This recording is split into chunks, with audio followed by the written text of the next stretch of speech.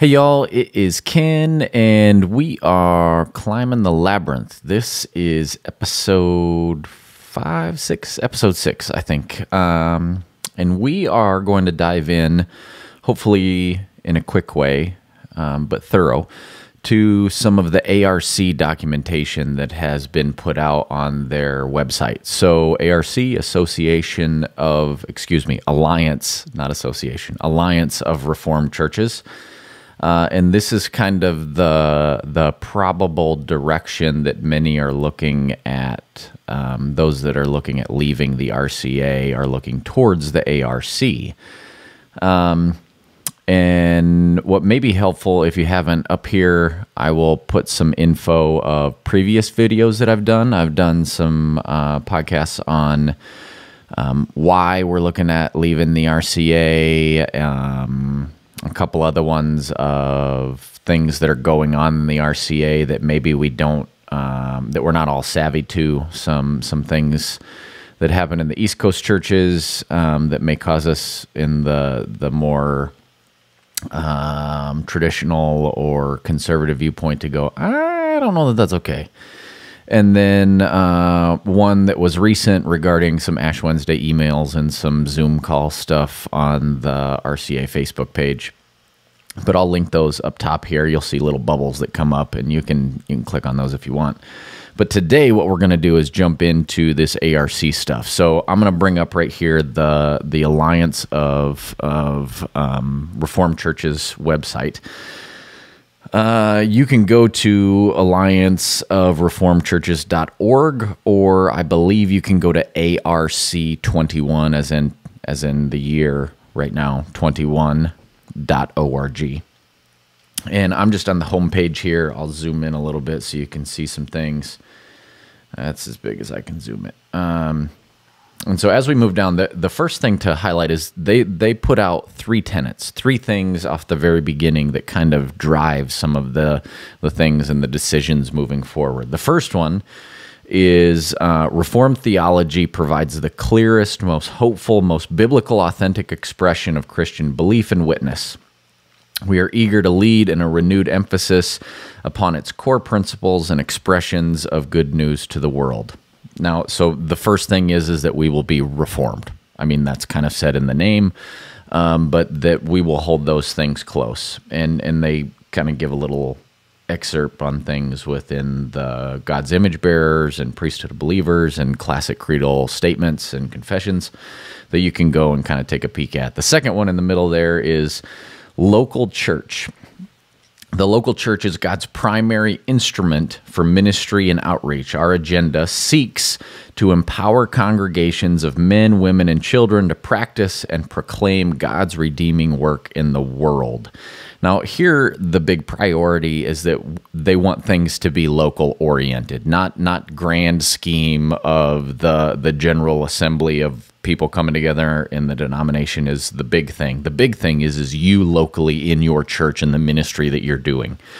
It even says further down that leadership training is essential and that planting new churches is a top priority in our budget, that providing churches with what they need and establishing discipleship pathways and stuff and helping congregations do that is going to be important. And the third tenet that they kind of highlight there is that polity must serve to enhance the work described above without becoming rigid or complex.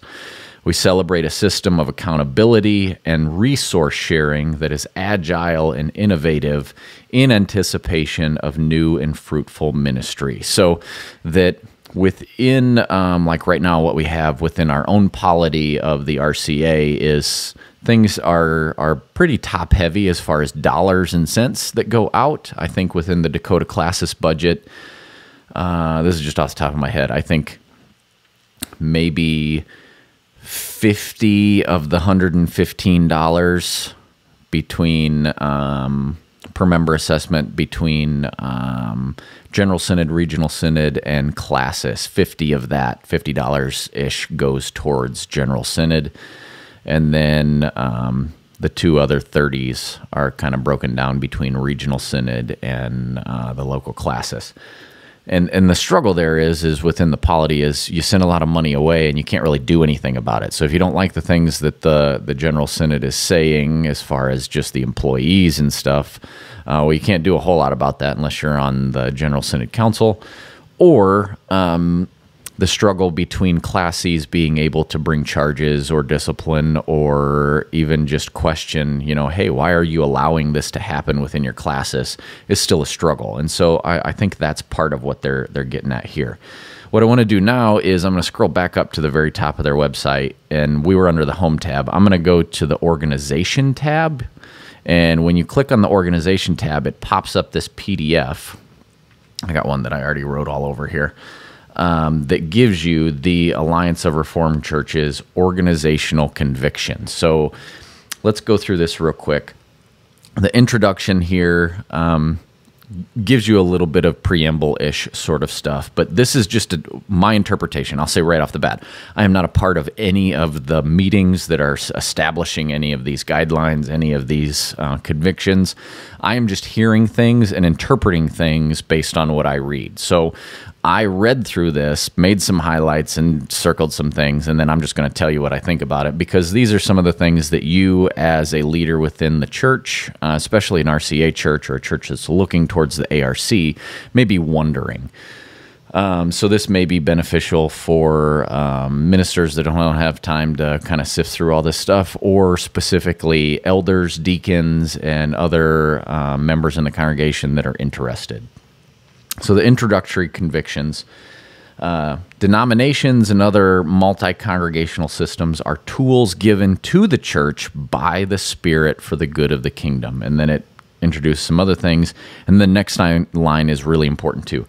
They are not, however, biblically mandated. And so what they're saying from the very beginning is that denominations, all of these different possible structures, are there that are given to the church to help them, not mandated that the Bible says you have to have these. So they don't want to start out the ARC by saying, thou shalt be in the ARC because it's better for all of us. It is good to be aligned together and to be able to accomplish mission and ministry together and pool resources.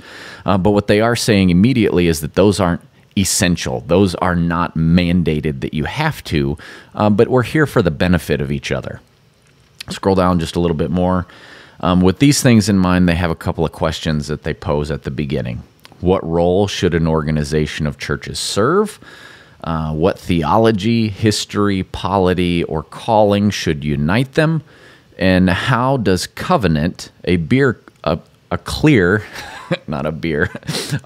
biblical value, inform relationships among churches? So I think they're going to flesh some of these things out as we move through. The first thing here they have is relational convictions.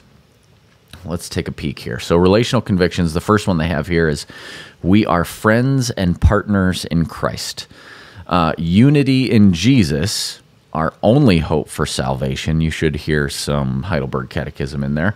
Implies praying for one another, celebrating together, encouraging one another, and here's the big one, and holding each other accountable. Unity in Jesus is all of these things.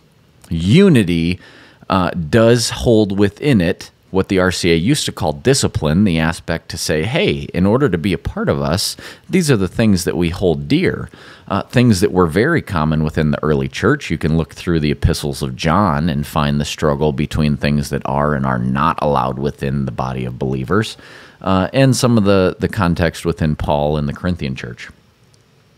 But the thing that they're pointing out here is holding each other accountable, or at least that's what I'm reading, that's important as we begin our relational convictions, inviting each other into each other's kitchen to say, hey, we've noticed this. And that may seem like a scary thing, but in the end, it is beneficial. We are unrelentingly innovative. In order to remain relevant and engaged within a changing world, we will practice active listening, careful discernment, global attentiveness, and confident creativity in our lives and ministry. We're not going to be stuck where we were. We're not going to live in nostalgia, is how I read that.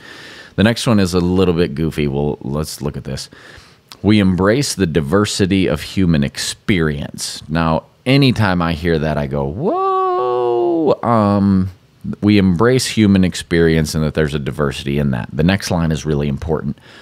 Under obedience to Christ as our King. So under the obedience of Christ, then we embrace the diversity of human experience. That Christ is the one that sheds light on all things, not our experience shedding light on what Christ is doing. This is vitally important.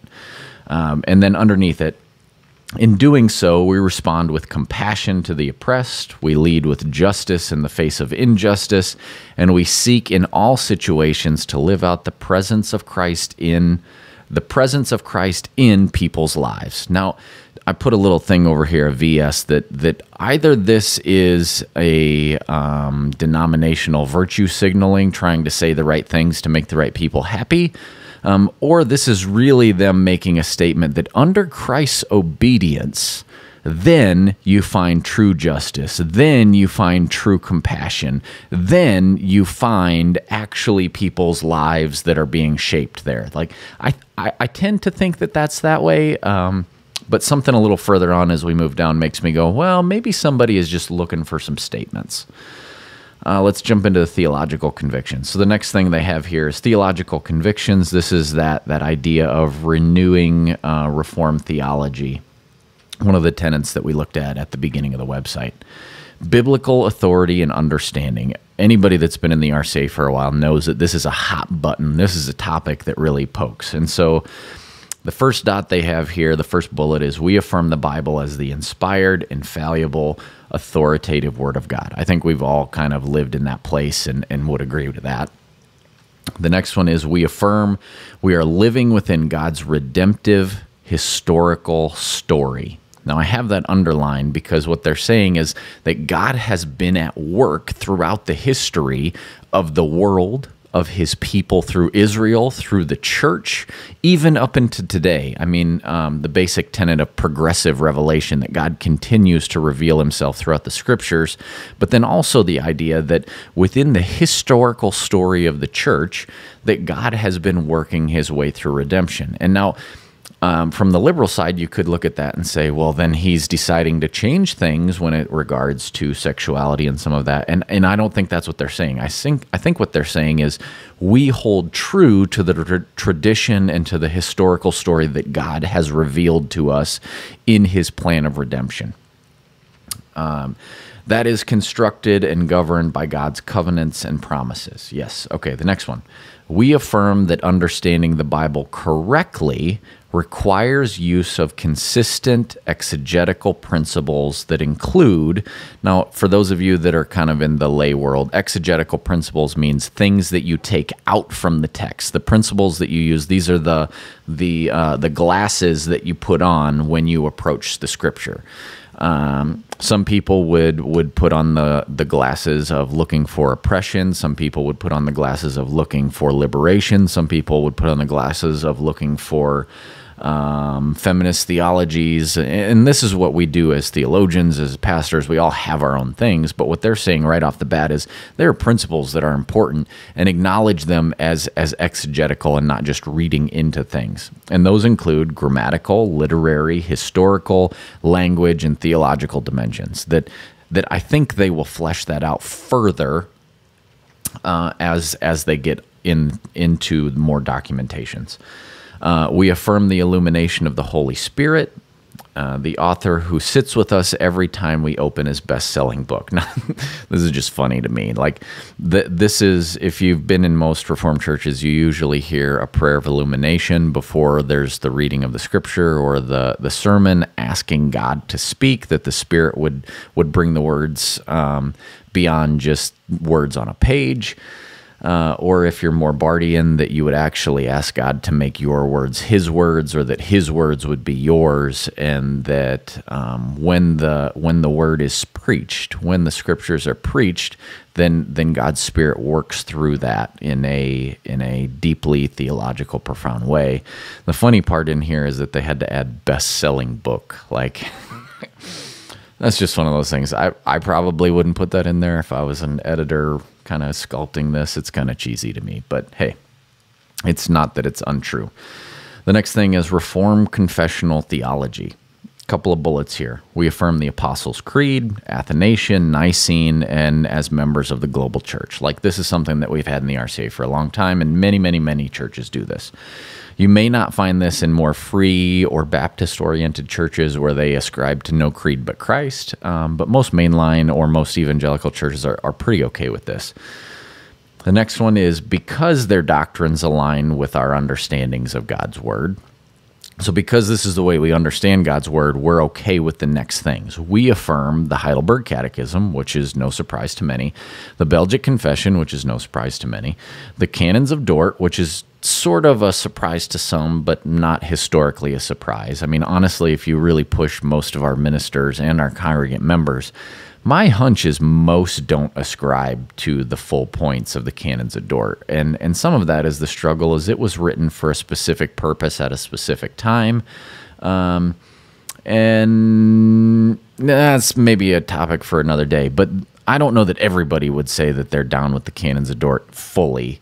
We just have for many, many years, even though many don't ascribe to them theologically. The one that may surprise you is and the Westminster Confession. We affirm these as historic Reformed expressions of Christian faith.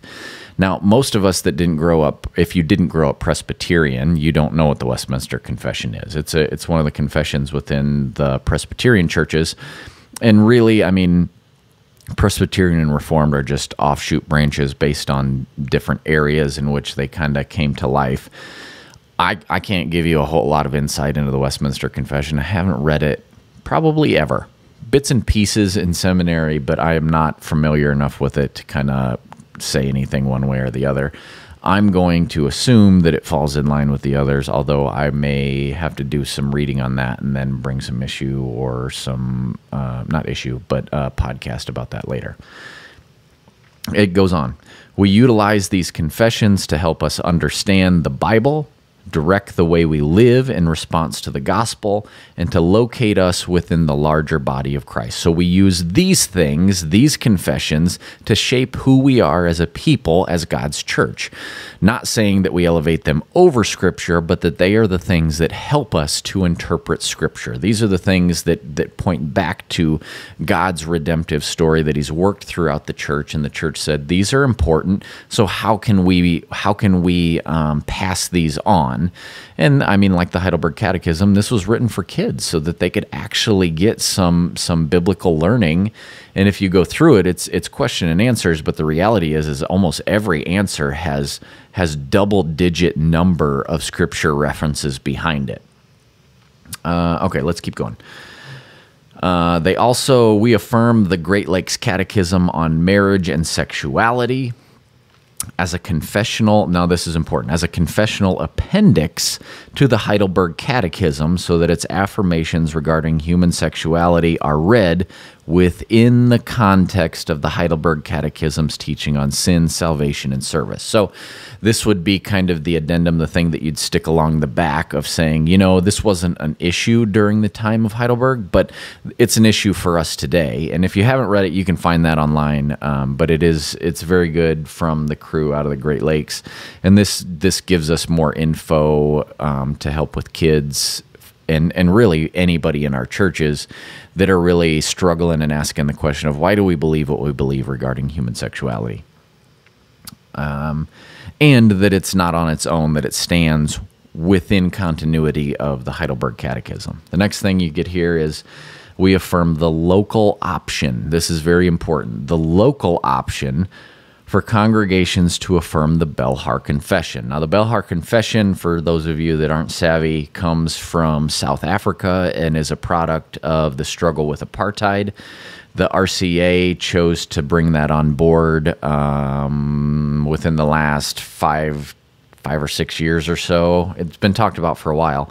And it was a point of contention for many.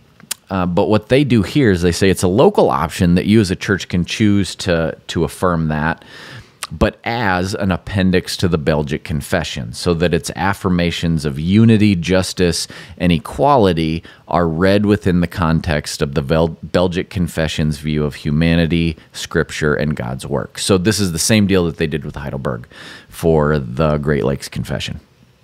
or the Great Lakes Catechism, excuse me.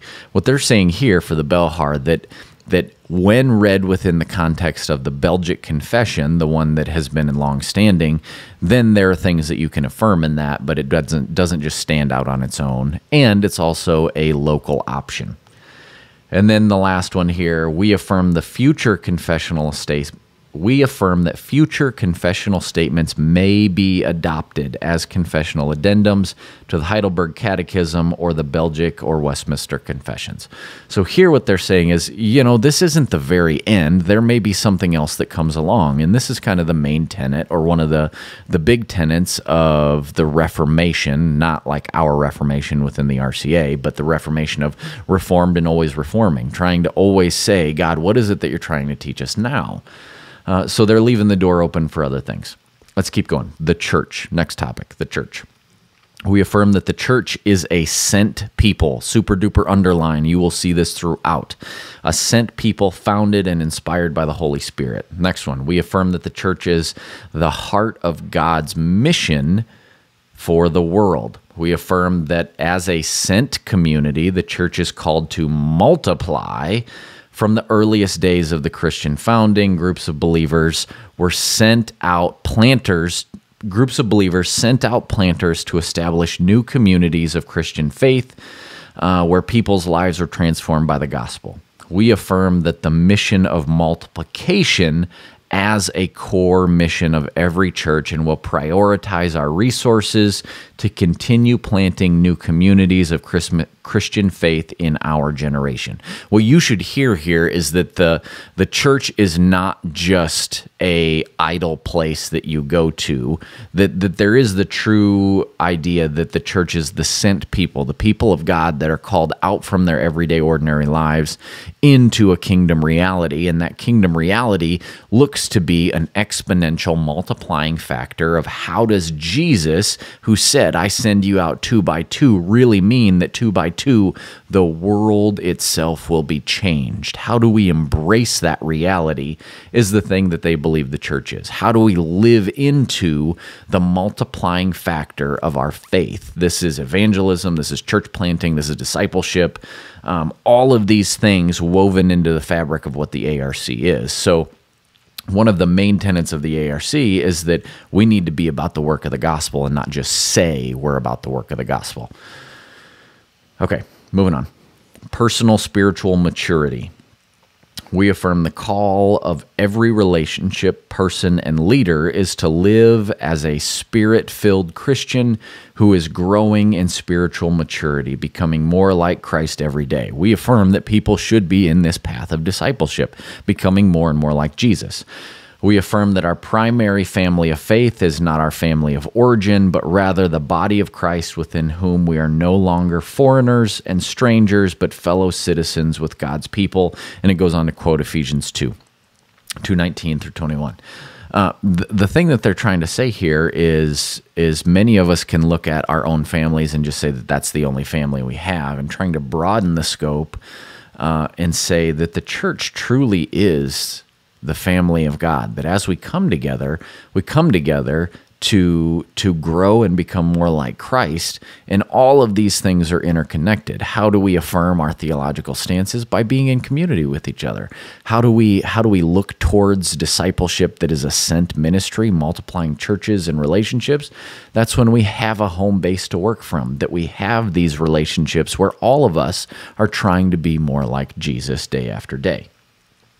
Okay, structural convictions. This is another big one that many of you within the RCA and your classes stuff are really going to be wondering. So right off the bat, it says congregational authority. An organization of churches exists to encourage, equip, and empower the local congregation. So it is for this. The ARC is for the local church. The local church is not for the ARC. The ARC says we are here to help you, and this is how every denomination starts, I think. But I think they're really, really trying to point this out in a good way. And to that end, an organization of churches should always be working in a way that develops healthier missional congregations. limits its own ministry reach, and steps in only when there is no local option. So what they are explicit about saying here is, we are here to help you. We are here, the ARC in general, the denomination or association or whatever it officially becomes, a federation, doesn't matter.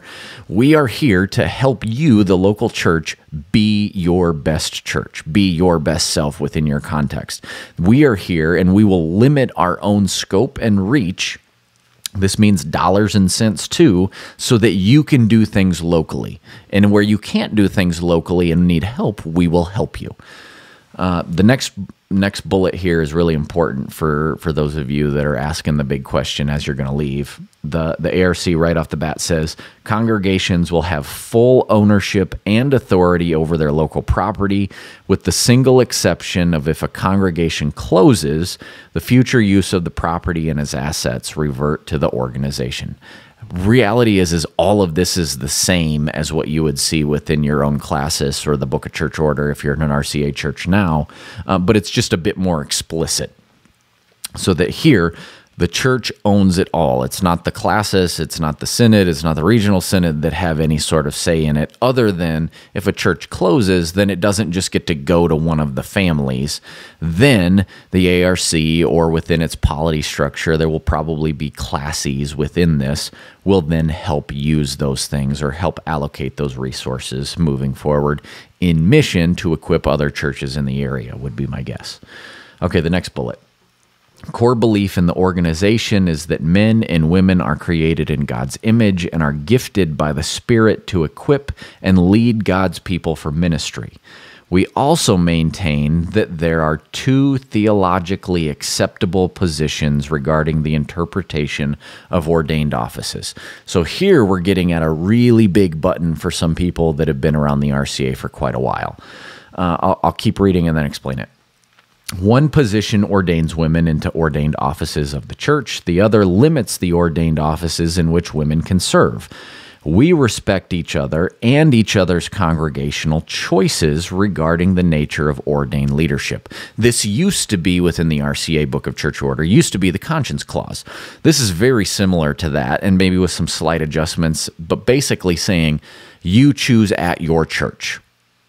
You choose at your church. So the struggle that was before the sexuality issue within the RCA was women's ministry and whether you would ordain women to the office of elder, deacon, and minister of word and sacrament. And some would say, yep, all of them, and some would say not all of them. What this is saying is you can choose at your church, because the reality is you do this anyway. Telling somebody that you can or can't hasn't really changed a lot within most of the RCA. Each church kind of makes this choice on its own, and they are writing that out explicitly within the documentation. Moving on a little further, here we get to theological education and pastoral accountability. So for some of you pastors, you may be wondering these questions. We are committed to theological education that is biblical, reformed, and develops leaders who will equip God's people for works of service so that they may build up the body of Christ. This is Ephesians 4. The next bullet here is a big one. The credentials, the reverendness, basically, of congregational, specialized pastors, commissioned pastors, teaching elders will be granted, held, and supervised by a single ordained ministry oversight board for the purpose of professional theological accountability. So if you came from the Reformed Church over the last 10, 15 years, 20 years, before that it had a different name, but there's the MFCA, and then there are the two seminaries, and each would give you a certificate of fitness for ministry. Now, the struggle would be is you are ultimately ordained within ministry by the classis, and there's a list of things that each classis has to do to see whether you're fit based on after getting the fitness for ministry from either the MFCA, Western, or New Brunswick. MFCA is for the churches or the people that don't go to RCA-sponsored seminaries. They don't go to Western or New Brunswick. I'm not sure that anybody really goes to New Brunswick anymore that's in the RCA anyway. But the point they're making here is there were individuals that were not given a certificate of fitness for ministry from the MFCA, but were then still ordained by their classes, that basically jumped a hoop and said, well, we get to ordain them whether you want us to or not. And the MFCA said, we don't find them fit for ministry based on whatever the issues were. Some of those were sexuality issues that were hot button topics, and they chose to make a statement within that classes. So what the ARC is saying is there will be one group that decides those things, one board, and they'll one ministry oversight board. They'll flesh this out further. But to avoid the struggle of one thing saying yes, another thing saying no, and then in the end, a class just does whatever they want. The next bullet here is people who hold ordination will hold personal membership in a local congregation for the purpose of personal spiritual accountability. This is very practical, that when you are the person that is ordained and you're at a congregation, being a part of the congregation. And this is a pragmatic way of saying, hey, you are already doing this. We'll just explicitly write it out. Okay, moving on. We're getting a little long. We're at 30 minutes already. Missional partnerships. We are committed to the local congregations being the primary place to enhance and grow missional effectiveness through local congregational partnerships and relationships. The ARC wants local congregations to choose who they want to do partnering with, whether this be mission agencies, whether this be staying tied to your old missionaries from the RCA or other things. Just explicitly saying we're committed to local congregations being the primary place where this stuff happens. This requires that the organization to equip, empower, and encourage congregations to find and develop healthy partnerships with ministry. So this is the ARC saying what we will do is try and help you find those relationships if you need help in that. There are some seasons when congregations can be strengthened utilizing external trainers and coaches. The organization, as in the ARC, will develop transitional pastors, conflict resolution specialists, vocational coaches, and other ministry resource providers whose core outcome is to increase missional effectiveness in congregations. This is, we want to help you do your thing. We want to help you be more missional in your context and in your partnerships. And if you need us, we will try and do our best to have people that help with conflict resolution, transitional ministry, vocational stuff, that we will be a resource of people rather than a place that holds all the cards. You do your thing and we will help you along the way, is the way that I read this. We're getting towards the very end. Okay, last two things. Safe congregations. I got a big circle around this, and I'll read it, and then we'll talk about it for a second. We are committed to carrying out congregationally based ministry in the context of emotional and physical safety.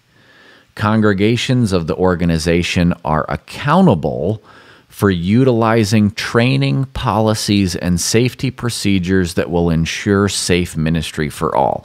I'll put a big question mark and a VS on the side of this. This is one of those virtue signal things that makes my brain go, did somebody poke at a button that we really got to say? Like, what if that needs to explicitly be said? Unless it's for some sort of insurance purposes, some sort of liability thing.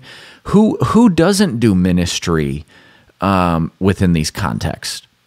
Is there anybody that's doing ministry that goes, well, I don't really care about your emotional or physical safety? Now, physical safety, absolutely. Emotional safety, some of that's pretty sketchy grounds of what does emotional safety mean? If you say words I don't like, am I emotionally hurt by them? And so then I'm no longer feeling safe. Some of this stuff, I need to see more info on that, because that just feels to me like let's put this blanket statement in there so that we can appease a specific group of people. Hopefully there's more info on that. And we get to the very last thing, organizational limits. Guiding principles will be established for the organization, the ARC, but the guiding principles will not be elevated to a standard of belief. So the principles that we do things are not more important than the beliefs that we have.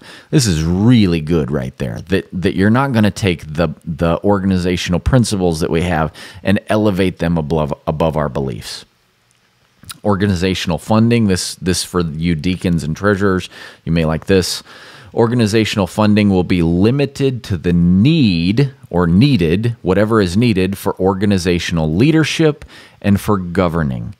The organization will intentionally limit its funding to those ministries initiated, identified for partnership, support, and conversation with local congregations. So what they're saying off the bat is people that are wanting to be a part of the ARC, that if you come into the ARC, your assessment dollars, you're still going to have them to be a part of something. But when you're a part of that, then those aren't going to go towards a whole bunch of fluff. Those aren't going to go towards another dialogue, another discussion, another Vision 2020 team, a Jerusalem council, you can just count the hundreds of thousands of dollars the RCA has squandered over dialogues. And what they're saying here is we're going to limit the dollars that we ask. And the only things that we're asking is dollars to help you. And we're going to limit those to organizational leadership and governing. So the things that we must do in order to keep us all moving in the same direction, those are the only things that we want to do. We want to keep the dollars staying put at your churches. So the tithes and offerings and gifts that go to your church, we want them to stay there as much as possible and not be allocated towards the denomination at large any more than is necessary. This is really, really good. Really good. And then the next line, which I don't fully understand. The organization will provide added value to congregational scope and scale purchasing, along with communication of broader knowledge and information to help with local decision making. I'm not really sure if this is kind of the old thing within the classis where you had to get approval for an indebtedness so that you didn't go out and buy a whole much more building or land than your congregation can actually afford. I'm assuming it's something along those lines, but they want to be there to help you in those situations. Maybe this is a partnership continued on with the Church Growth Fund. I'm not really sure, other than they're saying, hey, we want to be here to help. And that's it. We get to the bottom of page 3 within this organizational convictions. All of these can be found at arc21.org or allianceofreformedchurches.org. I know it's really long, but once you type it in once, then it's there forever. Or you can do it in the Google machine, or I would suggest maybe DuckDuckGo, because the Google machine keeps every bit of your data. But yeah, hopefully this was helpful for you. And then as more stuff comes out, I'll do my best to kind of get those things out. I think that's it. We have climbed a little further up the labyrinth, and we'll see y'all next time.